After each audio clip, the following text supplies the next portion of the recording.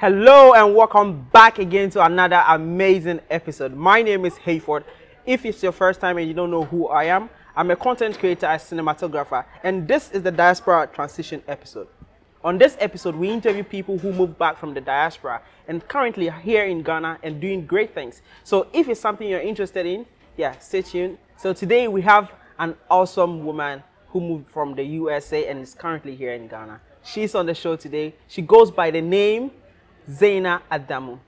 Without further ado, welcome on the show. Hi there. Wow, thank you so much. Thank you for having me. I'm honored to be here. Really, I appreciate you even honoring my invitation. Absolutely, anytime. Wow. You are here. I can't believe it. I'm here. Beautiful Accra. Beautiful day. Not too hot. Yeah. Wow. So why Ghana? Well, that's a very good question. So I'm a first-generation American. My parents moved from Ghana to the U.S. in the 80s. They moved to New York City. Not the greatest part of New York City, but they knew that the United States was a place where you can build a better life. And yeah, it was the American dream was how they sold it to us. And so my parents, they left Ghana, they moved to the US. I was born in the 80s. Wow. And I was born and raised in New York City. Wow. And so New York City made me, it's who I am, it's a part of who I am. And then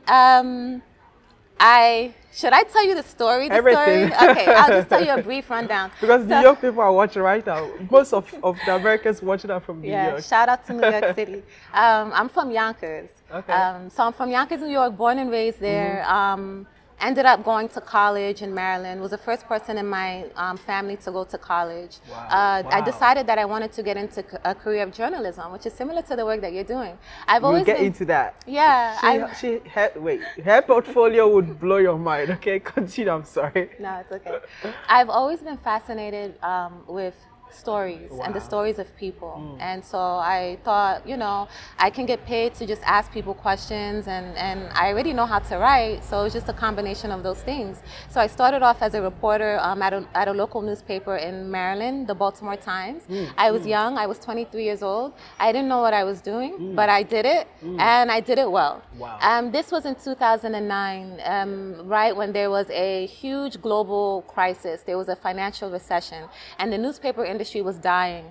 And so I was told, the owner of the newspaper brings me to our office and she says, you've been great, but we don't need you anymore. We can't afford you. Wow. And she let go some of her staff. I was one of them. Oh, wow. And so I thought, why don't I make the transition to television? And so I knocked on CNN's door. And CNN is a huge global brand, not one that I thought that I had what it took to get into, but I knocked on their door and I applied and I applied and applied.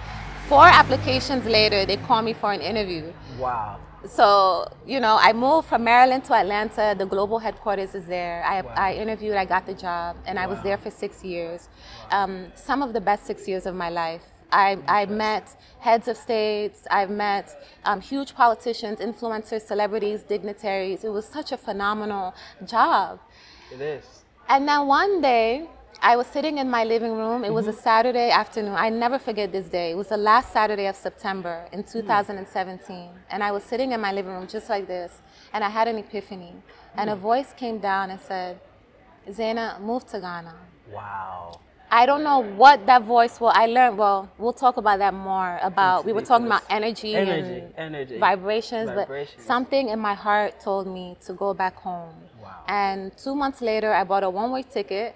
I reduced all of my life's possessions into 3 suitcases. Wow. Resigned from my job, huge job. It is huge. And moved here. Yeah, that's my story. Wow. Yeah. CNN. And you said, I'm quitting. I can't believe this. When you have a voice inside of you, have you had that feeling? Yeah. It doesn't happen often. It happens maybe 3 or 4 times in your lifetime, where something in your gut just tells you to do something. You don't have a plan. You don't know what you're going to do, but you just know that this is something that is bigger than me. It's a calling bigger than me. And that was one of those moments. Wow. Yeah. Now walk us through how it felt like when you stepped foot on the continent. Well, before I get to what it felt like when I stepped, I have to say the weeks leading up to the move were terrifying. I lost, oh my God, I lost like 8 pounds in like a week. I wasn't eating too much. Yeah, I was scared. Oh, it's wow. scary. Because of what you've seen on the news or what? No, I'm uprooting my life. Okay. I had a very good life. I was making a great salary. Yes. I had a great social life. I had my family was there. I lived in a really nice part of town. And I you was were doing leaving it well. behind? And I was leaving all of this behind to start something new, and I didn't know what exactly that was, you know? Yeah, I would feel the same way. Yeah. Wow. So I had an anxiety attack, actually. I had a layover at the airport, and I was literally like, can I do this? And I called my mom, and my mother said, Ajia, that's what they call me. She says, if you don't want to do this, come back home.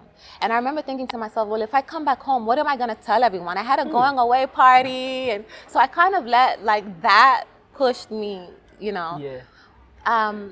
But what did they even say, though? Your friends and family, when you told them, listen, I'm quitting my job. I'm working in CNN, and I'm quitting my job. I'm going in the middle of Africa. Yeah.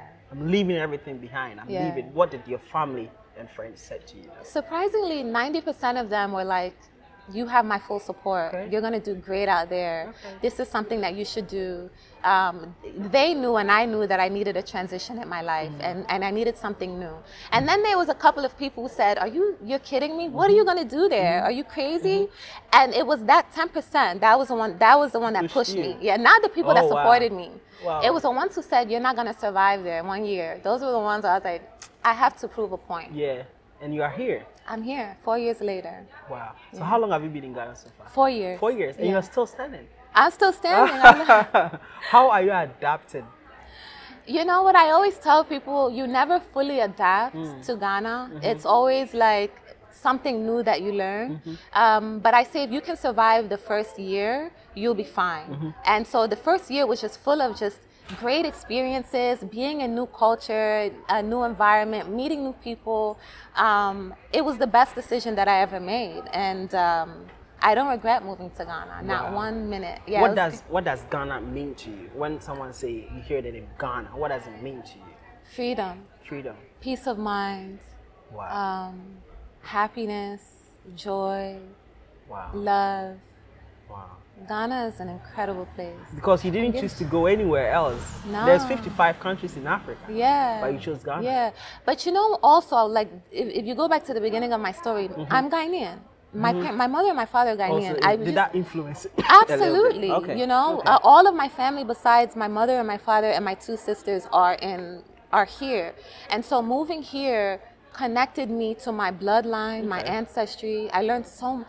Do you know how bizarre it is to see someone you've never met before who looks just like you? It's like, I know you. Yeah, You the look same like my mannerisms. cousin. And it's like, wow, like I would have never experienced that. So did you trace your roots? The best that I could. I have a very, my bloodline is very complex. We come from many different places. I have Togolese in me, there's Mali in me. My father was telling me there's Saudi somewhere down the line. So it's very complex, but as far as I could, yes, I did like trace the steps to see who were my grandparents, what did they do, my great-grandparents, and you know, I got to like my great-great-grandparents. Wow. And then, That's very interesting. Then the story gets, yeah, it is interesting. Will you say you are comfortable in Ghana? 100%. Really? Yeah. I had I would say at the 2-year mark, I had an itch to go back home. Yeah. And I want to also talk about your experience because you did the international thing too. Maybe I did too. And I had the itch to go back home. And so I went back home and I just remember like within a day or 2, I was ready to come back to Ghana. There's something about this place that just pulls you back. And I can't explain. Because I imagine very hot afternoon under the shower. Yeah. Taking a shower, turn it on, and then the water just cut off. Now you have to look for a bucket and then fetch some water and have to use spill. Yeah. And you say you went back to the US and you came back again.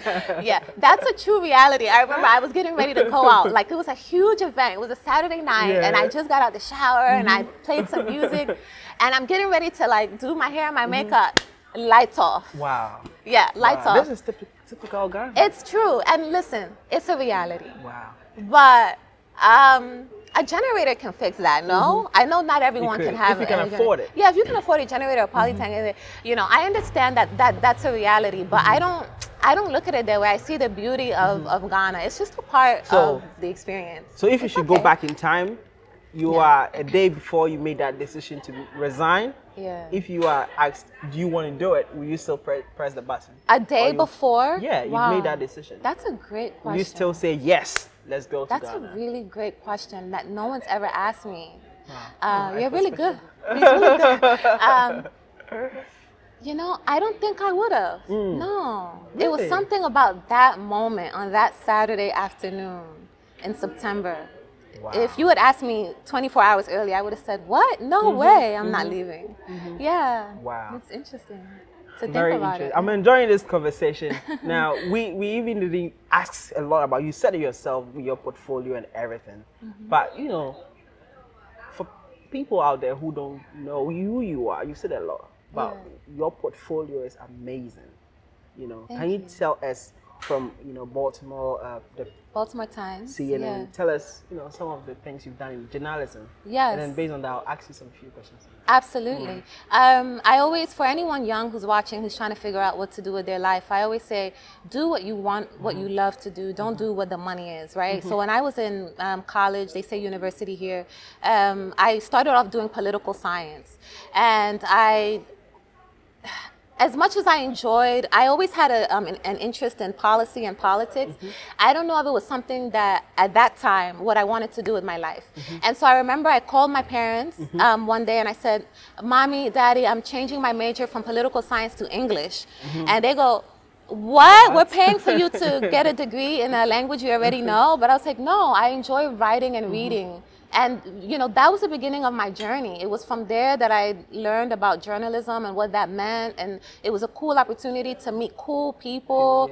And that was when I discovered that I could actually write. And that led me to work for the school newspaper. Went from a contributing writer to a staff writer to a news editor within a year. That told me something, that I had something. How did you achieve so many in a very short period of time? And also you went to Harvard. I did. I just graduated from Harvard. Yeah, that was an incredible experience. If you don't know Harvard, just go and check. This is crazy. You know what it is? It's just beyond you just have to have the will. Your mind has to just say that you can do it, you know? Because you said you were the first person to do this in your family. Yeah. What kind of mindset were you having to be able to defy everything? And even being a woman in America, black woman as a matter of fact. Absolutely. And achieving great heights where nobody in your family have ever done that. I have to give credit to my mother and my father. Okay. They were the ones who, they moved to America for us. You know, I'm not going to get emotional. They are probably, I wanted to ask you. Yeah. They supported you, right? When you said, I'm coming back. Absolutely. Because 1000%. I can imagine, they imagined a future where you had beautiful future in the US, right? And you said, oh, I'm leaving this behind. I want to go back to where you guys came from. Yeah, yeah. How did they feel? Yeah. You know, like, but our dream was to see you in the US to be doing this, which you achieved. You know, you were working in the best work ever, and then you said, I'm leaving. Sure, yeah. I think at the age, I was 33 when I made that decision. I knew, in my mind, I did everything that I needed to do at that time. Okay. And so when I told my father first, I called him first immediately, and I said, Daddy, this is a decision that I want to make. And he said, oh, you're going to be great. He didn't take me serious. Really? Yeah, I could tell. He was like, oh, yeah, go for it. You're going to do great. Yeah. Wow. And then I called him, like, I said, no, I bought my ticket. I'm really doing it. A couple of months later, and that was when he was like, whoa, you're really doing this? And he was like, yeah, you have my 100% support, whatever I can do to help you. Wow. And my dad actually came around the same time I came, and that was important. I needed that. So yeah, it was good. Wow. So you guys came to Ghana. Did you visit where you guys came from? You were together with him? So my father, we come from a very complex, you know, and we don't come from a very we don't come from like a wealthy family, and so, you know, we come from like the Newtown area, and so my father did a very good job of exposing me to that that side. And to this day, every time I drive through Newtown, I always look around. I'm like, wow, like of all these people, why was it my family? And it made me so appreciative, but also made me realize that I need to be here. This is me. This is who I am. Wow. You know? What is the vision? What is the vision? For who? For me? Yeah. For me Deciding in to Ghana? leave everything behind. What is the vision? Yeah. Why you came to the continent? What are you doing here, business-wise? Speak to me about it. Sure, very good. So I didn't know. I had like a semi-opportunity that kind of fell through, which is fine. That's life. But I just remembered those first few months. I was like, all right, the opportunity that I thought I had didn't work out. What's next? I got to keep grinding. And I had to start over. So here I was working at CNN, and I ended up coming to TV3 as an intern. Oh, wow. Unpaid. Intern? As an intern, unpaid. Can you imagine? How does that work? I literally... They don't know your portfolio or what? Well, they didn't... I don't know. I can't speak for them. Okay. But I just remember I walked into TV3. I didn't know anyone there. I walked into TV3 and I said, who is the boss? And I said, this is who I am. This is what I've done. I want to come to Ghana. I knew that I wanted to come to Ghana and help tell the narrative of Ghana and of Africa. And I knew that TV3 is one of the most well-respected, one of the biggest. So I literally went to the boss. And gosh, I don't want to mess up her name, so I won't say. Okay. But I don't think she's there anymore. But I remember she looked at me and I gave her my CV and I said, this is what I've done. She says, listen, we love you, we'd love to have you, but we can't afford you. Do you want to just come and just, you know, learn more about Ghana life? I said, sure. And so I came. It was like a Friday afternoon, Monday morning I came and I just kind of watched how stories were told in Ghana. And that was the beginning. Yeah, I made great networks there as well. So it was... I didn't realize it back then, but I needed that. Yeah. So that was then. Which date was that? This was in 2018. Okay. Yeah. And then followed by that, you worked in. I saw GH. Is it Ghana News? What is it? GH Web, right? I've written for Ghana Web, but I worked at Joy FM. Okay. Joy FM is under the Multimedia Group, which is the biggest media house in the country. Joy FM was one of the most phenomenal experiences ever in my life. The year that I was at Joy FM made me, shaped me in so many ways. And the people that I met there are still my family to this day. It was a great job. Compare that experience with CNN. It was, I don't put one over the other. CNN was a great experience for me for a reason, and Joy FM was a great experience for another reason. I don't put one over the other. They both taught me how to be a good storyteller. CNN helped me to develop my craft. Joy FM taught me how to, you know, network, how to work under very intense pressure. CNN as well. I mean, it's interrelated, but I just learned two different things, and they're both equally as important in my journey. Joy FM was an absolutely phenomenal place.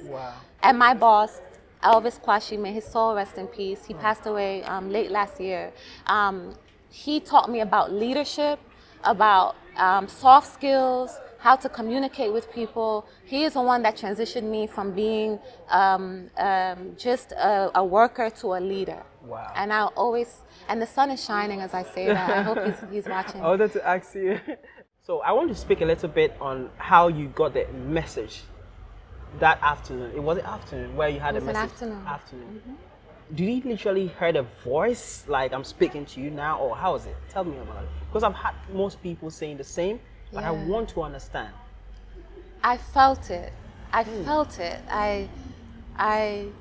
You know, when I say I heard a voice, I didn't physically hear God. That's what I believe in God, and that's something that we can discuss, you know, for whatever. But I didn't physically hear him say, "Move to Ghana." No, but I felt a very strong. It was an epiphany. It was an epiphany. I felt a very strong feeling and energy. We talked about this off camera, telling me that this is something you have to do. And I really like the point that you made about sometimes you're put in those situations because you're not in a position where you're happy. And so, you know, in order to get that happiness back, you have to do something you've never done before. My situation, how it was when I was in China, I was working, right? And literally, it was like the happiness in me was sucked out of me. I go to job and I feel like I'm a robot. There's no happiness in there. you know, and even the thought of doing things that I was told to do from my spirit makes me happy, you know. So literally, that was me seeing it. Oh, I was spoken to leave China. Who do you, That's or how what I do you think interpret it. that was, that voice? Honestly, things happen like this, but I can't really understand it because I don't have a bigger than religious you. perspective to Sure. look at it from. Sure, But sure, it's the feeling that I had, the energy and Sure, everything. sure. Yeah. It really is energy. It's something bigger than us, higher than us, that's kind of directing us in ways that we can't explain. Yeah, Wow. it's very interesting. It's very beautiful. It's good you believe in something, actually. It's very Yeah. good. So, what are you currently working on, business-wise? What are you doing here in Ghana? Yeah. I moved to Ghana in 2018. I had, like I said earlier, I had something going on. It didn't work out. Worked at Joy FM. That was great. Internet, TV3. And then I remember earlier I told you about, my family being from Newtown and how it's really, really rough in that part of town. And I knew that I could have easily had been one of those young women who are brilliant, like super smart girls, but just don't have access to an education like I had. And so what can I do to help these young girls? So I started this organization, nonprofit called Ghana Girl Rising. And yeah, we literally just go around throughout Ghana. We just speak to children in schools and try to get young girls to see their potential and to see that there is life for you outside of your wildest imagination if you just get an education. This is inspirational. Yeah. Wow. The world is yours. You just need to, go to school, stick with it. And so that's what I do. And we fund, through donorships and sponsorships, we fund the education for these young girls to go to school. And so Amazing. it was great. I loved what I was doing, but I didn't know what I was doing. So that was what made me apply to go back to school. So I applied for my master's degree in international education policy. And I applied. I said, if I want to study at the best school, right? And so I applied to Harvard. And no one knows this, but I can say this now. It's fine. I was rejected the first time I applied to Harvard. Yeah, I didn't get in. How many times did you try? I tried twice. So the first time I was rejected, but again, that I have something in me. If someone tells me no, just makes like you the want to try harder. yeah, it's like I have to get in. So I applied again a year later, and I got in. And I learned. And you're smart. You're a very smart woman. Let's speak a little bit about education more. What does it mean to you, and how do you see education? Education is what opens the doors to the prison of life. Education is a key that opens that door out of the prison. Yes. Wow. Now, I say that to say this. Some people just have an innate talent. One of my favorite artists is a man by the name of Sean Carter. He's from Brooklyn. He dropped out of high school. They call it senior high school here. But he had a gift to write. And he ended up becoming, his rap name is Jay-Z. He ended up becoming... I don't even know that his government name. I was like, who is this? Jay-Z. He ended up becoming one of the wealthy, he's a billionaire now. He came in no formal education, right? Wow. I don't advocate for you must go to school. I don't point my finger down. But what I am doing is I'm saying, for those of you who want it, come to me and I'll help. But if you know that you're a good seamstress and you can make good money doing that, do that. You don't need to, if you want to go to school, you can for that. But if you just have an innate talent, go for it. I don't have any special talent. I needed to go to school. I had to go to school. And so, yeah. And I'm very touched when you said about you told me about the charity work you've done. Yeah. If the diasporans are watching, people out there are watching you, they are touched. They want to help, raise funds or even send you support for these children so they will be able to get education. What do they have to do? Is there any way they can donate or even contact? I don't know how. Is there a way that you can go about it? I don't like asking for money. I like time. So what I say is if you come to Ghana, please reach out to us. Go to GhanaGirlRising.com. I'll send you the details. GhanaGirlRising.com. And send me a message, send us a message, and let's coordinate. When you come back home, let's give back. Let's go to the communities. Let's speak with the young girls. Let's do that. That's what I want. And bring books. We like books. Books? clothing, Okay. books to read, Okay, books. electronics. Okay. If you have used iPads, iPhones you're not using, bring that. Okay. Yeah, just bring yourself and bring your time and your intention. Wow. Yeah. Now, education is very powerful. Now, her story is very inspirational. She literally came from a family where no one has ever been to the university. She got the access, and now she's blessing people so they could be able to go to school. And then you work for the biggest organization. Imagine someone following your footsteps, or even people you are sponsoring, the education becoming like you. That would And be they will be awesome. the first in their families. That's If you want to be a part of this, donate. I don't know. Just go to the website. You see everything, and just follow it. Okay? Don't disappoint me. Thank you. So let's continue. I wanted to. Thanks for the plug. Oh, it's fine. So you've been here in Ghana. Have you ever been to the Cape Coast dungeons? Yes. You have. Yes. Can you walk us through the emotional experience when you stepped foot Yes. there? The first time I went, I was 16 years old. My father and I, again, my Wow. father keeps on coming into the story. Oh, My I father see. and I came to Ghana, and he took me there to Elmina, and maybe I was too young to understand What was happening? what was happening. And so I went, I took it for what it was. I left, I came back when I moved back in 2018. It's a life-changing experience that Wow. everyone must experience to fully understand what the journey was like as an African. Can you imagine African man, the head of the family, everyone looks up to you. Provides her with food, The everything. provider, maybe you are a chief in your municipality, whatever. And to be Taken away. taken away in shackles, thrown on a boat, some distant foreign land. It's sad. It's sad. And I cried. And Wow. families were just ripped apart. But it teaches us that, we're strong, we're powerful. The African Americans that I know in the United States are some of the most strongest. They persevere. They're smart. It's an amazing journey, and I really do encourage everyone. If you come to Ghana, if you go nowhere else, you have to go to the Cape Coast and visit and see what they went through. Wow. How important it is, though, for them, the African American especially, to move back to Ghana, to really, have this, close encounter with what their ancestors went through. How important is this? I can't speak for everyone.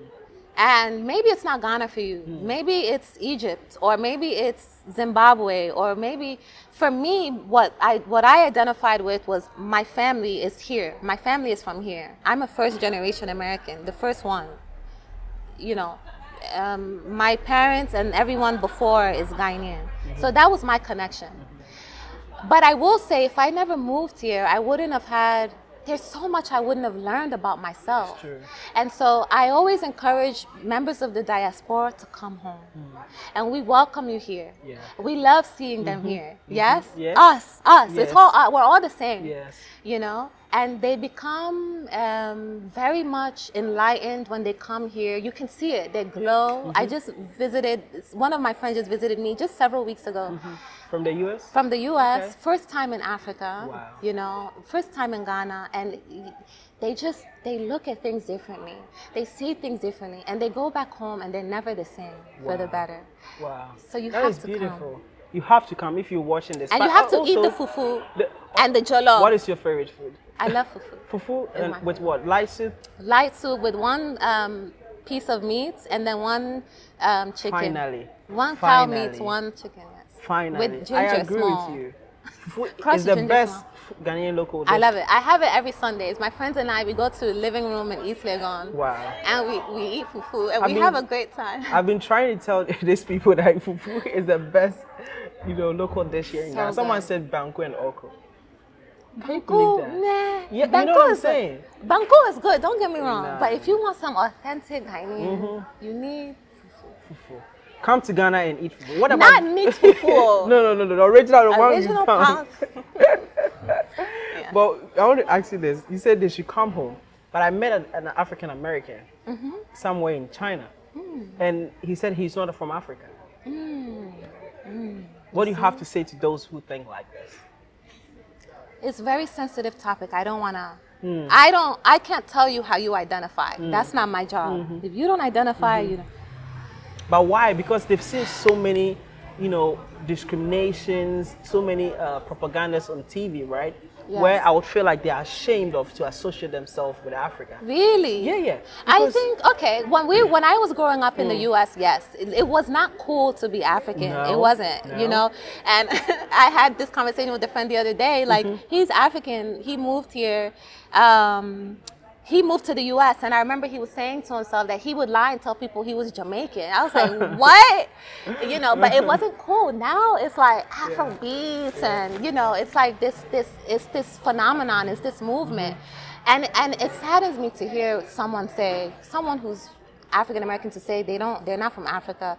It goes to show you that part of this transatlantic slave trade really, really permeated the mindset and the thinking, which is, I think, what the people who remove these people from the land, that's what they wanted. Yeah. And so they've achieved when they hear stuff like that. Those people, not... I have to be careful with my wording because, you know, I have friends of all different races, and I know that they're great people, but there's a small group of people who at that time, you know, who are of a certain race, took us from our homes and moved us, and they've kind of just lost that they're from here, you know. But what about those who are convinced they want to move back? What would be like the third best advice for them before they step? Yeah. You know, people move back without research, and sometimes they come and they couldn't survive. They had to leave. Yeah. Not everyone survives. Yes. So if someone is interested in moving, what would be the best third advice for them? Visit first. Don't be silly like me and just move. But no, I visited many times before you moved. Yeah. So I visited and I knew this is something I want to do. But if you've never come, please visit first. Number two, there's beauty in everything. My philosophy is that there's beauty in everything. And so please remember that when you do decide to come, you're coming here, but Ghana is an emerging market. We're a developing country. And so you're not going to have a lot of, or some of the leisures that you have in the US. Be mindful of that. But know that there's beauty in all of that. Okay? And if you can survive here, living here has taught me that there's nothing I can't do. Yeah. And so it's a test to yourself. Can you... And then the third piece of advice is, when in Rome, do as the Romans, yes? So don't come to Ghana with this mentality of, you know, oh, this is not how we do it in America. You're not in America, you're in Ghana. So you have to do it the way the Ghanaians do, or you go back. But then people complain that they are too laid back. Ghanaians are too laid back. That's their culture. Yeah. And? But they said it impedes growth and development. What do you have to say about that? Example, an estimated time to finish a building was 1 year, but due to, today, tomorrow, it's completed in 2-3 years. So business was not able to start, delaying everything. What do you have to say about that? It's a cultural thing. I do think what I do love about the diaspora coming is that I have friends who are business owners who are working with the locals and teaching them, you know, you can work efficiently and get things done. And, you know, they're taking that knowledge and they're, you know, creating their own businesses, you know, which is important. And so, if you see something's wrong, come and help and try and fix it. That's what I did when it comes to female education. I can't do everything, but I'm doing my part. So, yeah, if you see that, you know, Ghanaians are too laid back or this is not right or that, come and what can you do to help? Don't just sit and complain. It's true. Sitting on the sidelines isn't going to help. Wow. Get on the court and start shooting with the other players.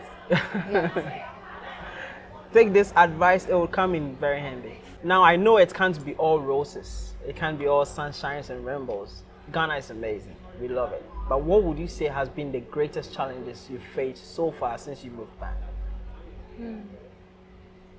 It's a very good question. Your greatest?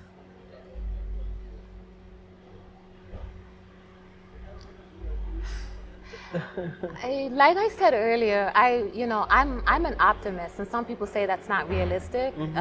But I really do see the beauty even in what's not perfect. So, when I first moved to Ghana, I lived on this rough road in Hacho. And I remember it was a rough road. I come from the US where everything is concrete and paved. And I remember I would walk up and down this rough road every day. And I remember thinking to myself, you know, let me put it to you this way. So it would rain, and when it rains, there'd be, you know, have you ever been on a, it would be very muddy, and then like I'd get mud all over my shoes and everything like that. And I remember thinking, wow, this is super inconvenient. And why did I decide to leave what I had for this?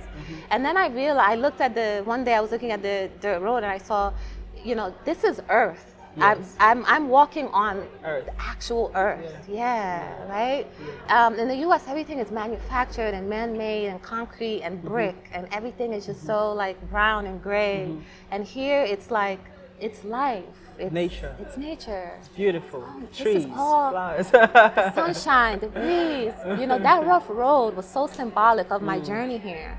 It's not perfect here, but it's real, and it felt real. Well, I like that you said it in a positive light, since you're optimistic. But my tire just got busted because of one of these. That's the reality. That's the reality. But you fixed it, right? And you made it here safely, right? All right. It was beautiful. It worked out.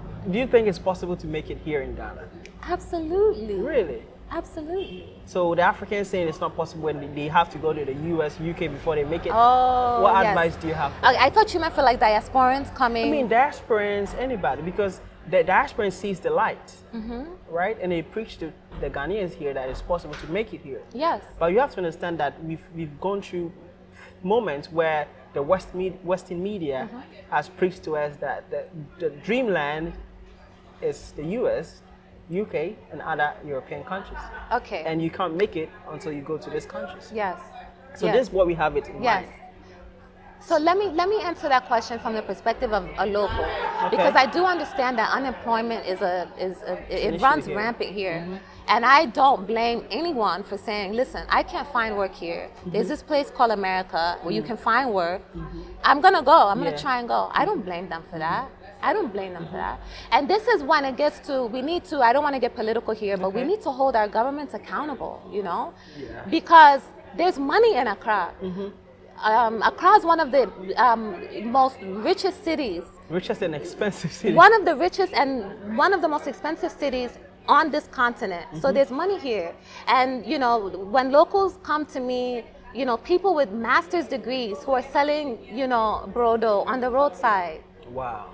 Come on, you know, that has to be fixed. And so when they go and say, I'm going to go to the US and UK, can I blame them?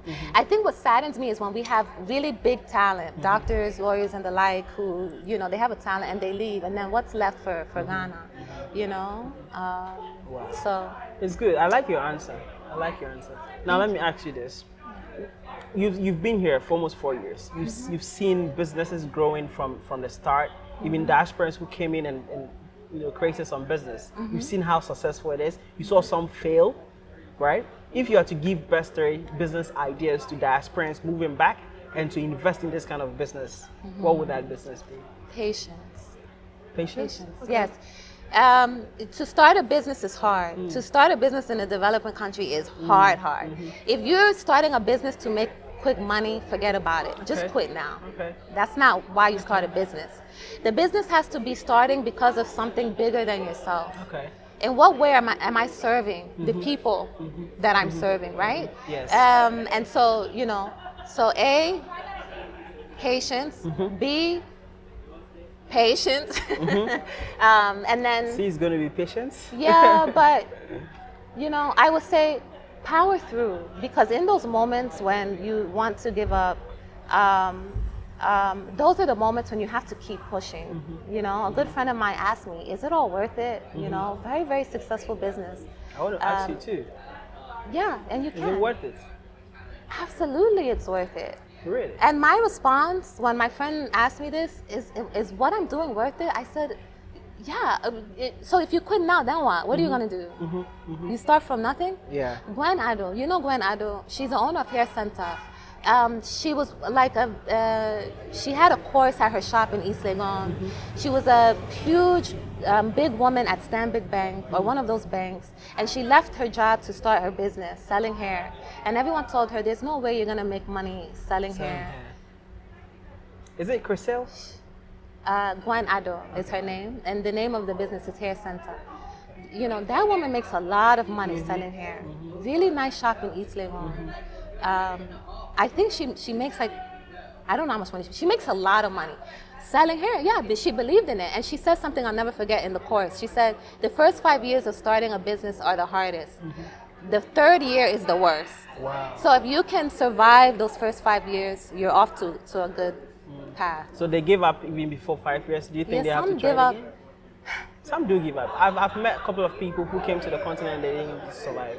Because their lifestyle was not able to, it was not sustainable.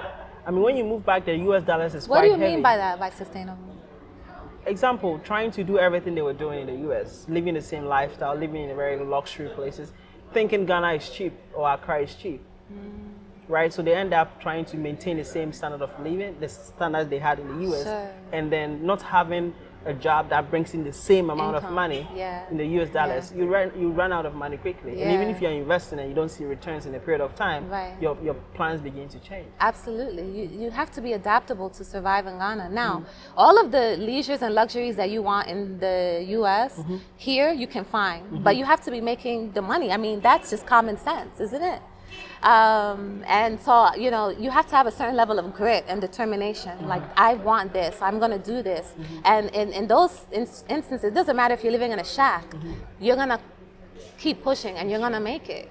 Wow. You are an inspiration. Let's say someone is watching, young women on the continent are watching you. They've seen your portfolio, CNN, the biggest media houses in the whole, and cut across the globe. Your portfolio is amazing. What you're doing for women and children on the continent, education, they want to be like you. What advice would you say to them? I always say you have to, it's like my journey is my journey, so it's really hard for me to, but I say you have to know what you want and just be moved by it. Like, figure out what it is that your calling is in life, and that alone will push you into rooms that you never thought possible. Is by simply just having the will and the determination and the grit and the passion, and like the thing that keeps you up at night, you're so excited about, pursue that, pursue that, and be consistent. And those little steps that you're taking will one day become a big thing, and you'll look and be like, wow, all of that hard work was worth it. Beautiful. Now, that's a very good advice. Now, you can't come on the show without me having to ask you about relationship. You've been here for 4 years. Have you tried some Ghanaian chocolate? What do you mean? 5? Ghanaian chocolate? Yeah, you know, Ghana is like one of the largest exporters of cocoa, and I absolutely love. Yeah, I love the chocolate here. It's very nice. Yeah. So, which type did you try? I like the raw one, like from the actual cocoa plant. Yeah, I think those are actually I mean, very this pretty. Ghanaian chocolate. Have you tried this one? But are you dating though? Are you dating here in Ghana? Or have you tried dating? Yeah, I have. I have dated. I think Ghanaian men are awesome. Very nice guys. Yeah. Oh wow. I think Ghanaian men are like they're super loyal, and they love taking care of. They just love caring and taking care and making sure you're protected and I like it. Yeah. And they're very calm, which I like as well. And it's been really fun. Yeah, it's You'll be the only person who agrees with me on the show about Ghanaian men being the most faithful. Why do most people say? I have no idea. People have bad experiences. Listen, there's good and bad everywhere, right? Like there's good and bad in Nigeria, in South Africa, in US, UK, China, wherever. But I don't know, I attract people who are just genuinely good people. Yeah, like I attract good people, and like the dates that I've been on have been like just incredible. And I'm still friends with many of them. Yeah. Rate Ghanaian men, just to have a number for the guys. On a scale of 1 to what? 1 to 10. Ghanaian men are a 10. A 10? Oh my God. I'm so happy. Wow. Absolutely. A 10. Really? Yes. I like them. Are you sure you're not just saying for the camera though? No. No, Yeah, for real? I really like them. I really like them. Incredible. They're incredible. I love them. I'm going to put your number or your Instagram. If you're watching Don't this, put my Instagram on. they're going to DM you. Just say hi. Okay. You know, I'm going to leave her Instagram. Just shoot your shot. You know that. You What? single, right? I'm kind of in a situation. Oh, okay, yeah. It's in my book. It's single. Situationship is single. Okay, shoot your shot. Okay, that is very funny though. Do you see yourself settling down here in Ghana, getting married and having kids? The world is so large. It's a really hard question. I think no matter where I end up in the world, Ghana, I'll always come back. But I can't say for sure that I'm just gonna be here forever, because there's so much more exploring. In Africa, you want to go? Yeah, Africa and Where beyond. in Africa? I've always wanted to visit. Can you believe Lagos? I don't know why I'm so fascinated. Nigeria. Yeah, I'm so fascinated by Lagos, and everyone has their stories about Lagos. I want to go. Yeah. Abidjan. Abidjan. All of the francophone countries along the coast. You speak French? Dakar, no. Okay, you should not. No. Oh. Yeah, that's She all just I spoke can say. French. That's all I can say. No, the way you spoke it, you know how to speak French. I want to learn. I took a course and then I forgot it when I moved here. Yeah, but I used to study French. Yeah, you know, I want to visit all over. Eastern Africa, Kenya, I hear is beautiful. Ethiopia, Namibia, I wanted to visit. Morocco, so many. Okay. So what would you say has been one thing you really love about Ghana since you moved back? One thing. I love being, people here are happy. There's not much here, but, and when I say much, it's all relative, right?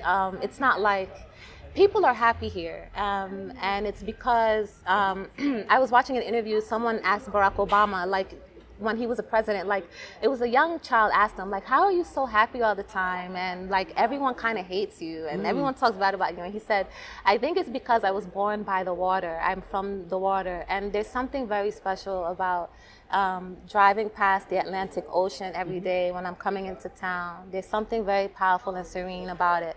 So I think that's the thing that I love most is the happiness and the freedom. That I feel, the peace. I feel peace here, yeah. Wow. This is very interesting conversation. I love speaking with you. I really enjoyed it. I appreciate you coming on the show. Thank you so much for having me. Thank you. If you have a message for those watching, it could be advice, it could be anything. What would that message be? I always tell people my biggest philosophy is that life is so short, so listen to what your heart is telling you, whatever it is, whether it's in a personal situation, your professional life. Find something that moves you, that you want to do, and pursue that, and give it 100%, and don't think too hard, and just get up and go. So thank you very much for watching. If it's your first time, don't forget to like, share, and subscribe. Now, I will leave her social medias, everything on the screen and in the description. Go check her out. She's amazing. She's doing great here on the continent. And yeah, thank you so much for being on the show. Thank you for having me. This was fun. It was fun. Yeah, I enjoyed myself. Wow. So yeah, subscribe and yeah, peace out. Bye-bye.